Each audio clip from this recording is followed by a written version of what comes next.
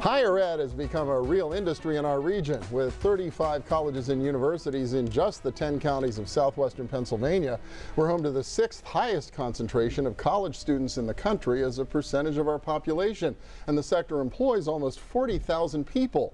The sector does prepare the workforce, it powers innovation, and often provides civic leadership across our region, as well as in the communities the colleges and universities call home. Well, new leaders have taken the helm of 3 local universities. Dr. David Finegold is president of Chatham University, Dr. Christopher Howard is president of Robert Morris University, and Dr. Andrew Egan is chancellor and chief academic officer of Penn State Greater Allegheny. And welcome. Good to have you all here. Thank you. Thanks, Bill. Yeah, and you're all new to the region too, which is kind of cool. So I definitely want to ask. I'll probably ask each of you sort of what brought you here, not just to the institution, but to what attracted you to our region. David, I'll start with you. Sure. Well, I mean, first and foremost, it was the job. I thought Chatham was a great opportunity. But as I learned more about Pittsburgh, I was delighted to find it met my wife's criteria. She's from Britain, and her criteria was you can't take any jobs where people won't want to come visit us. And, you know, I think Pittsburgh... They want to come visit you in Pittsburgh. Example. That's good to hear. You know, we've been fighting for that for the last 25 years. And we've had a bunch in this first 6 months, and it's been great. And we're really loving taking advantage of all of the great cultural, sports, other opportunities Pittsburgh has to offer. So that plus, you know, really exciting opportunities in the university were the two big attractions. Yeah, and where were you before? I was at Rutgers for 10 years in New Jersey, so not moving too far away, and had been on leave for the last 3 years before that at a startup called American Honors, where we were building a national network connecting community colleges to top public and private 4-year institutions. No, really cool. I want to come back to some of this dynamic of how this whole system can work more effectively. But Dr. Howard, how about you? What brought you to Robert Morris, and how's it going here in our region so far? Oh, sure.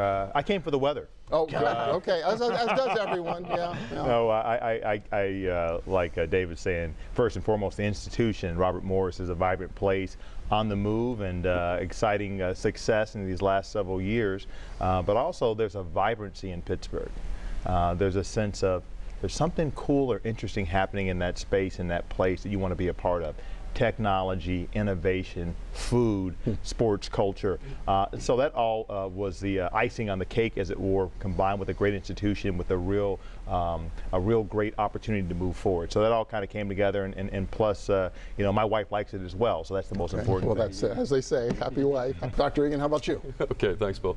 Yeah, I'd answer it a couple of ways. I'm a graduate of Penn State University, so it's good to join the Penn State family again as an alum. My wife is from Allegheny County, so that was a compelling reason to be here, and really a belief in what we're trying to do at Greater Allegheny and the region that we serve in the upper sort of industrial and post-industrial Mon Valley. I think Greater Allegheny really takes seriously its commitment to community engagement and really being a partner in the region and working with folks around economic development and diversity issues as well as academic issues. So it's a really good place and a good fit for me right now. Yeah, Robert Morris, you think about that, it's been it's really blossomed over the last several decades, but big new announcement just this past week with a new event center too. Yeah, we're very excited. It's been a long time in coming.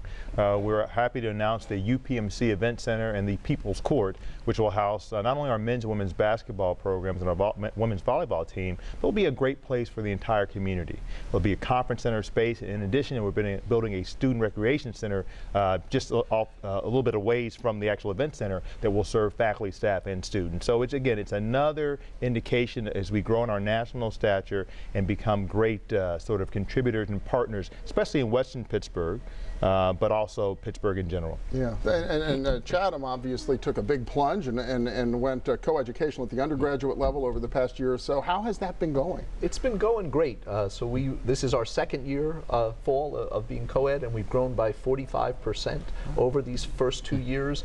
And so unlike a lot of our peers where, you know, with some of the shrinking in high school graduates, we're having the other problem. We're wondering where the students are going to sleep in a couple of years as we're looking for new growth. And what's been really exciting about it, given our historical commitment and to women's leadership, is we've attracted men for the first time, but we're actually getting more women, more highly qualified women, and so the academic standards are going up, retention has gone up, as well as getting more students to come. So we're really excited about what it has for the future. Well, that's exciting too to hear about applications and enrollment. So when we come back, I want to pick up on that and see what the three of you are seeing in terms of the market you have out there in terms of young people to get a higher education. So we'll be back in just a moment with the presidents, the relatively new presidents of three local universities. Stay with us.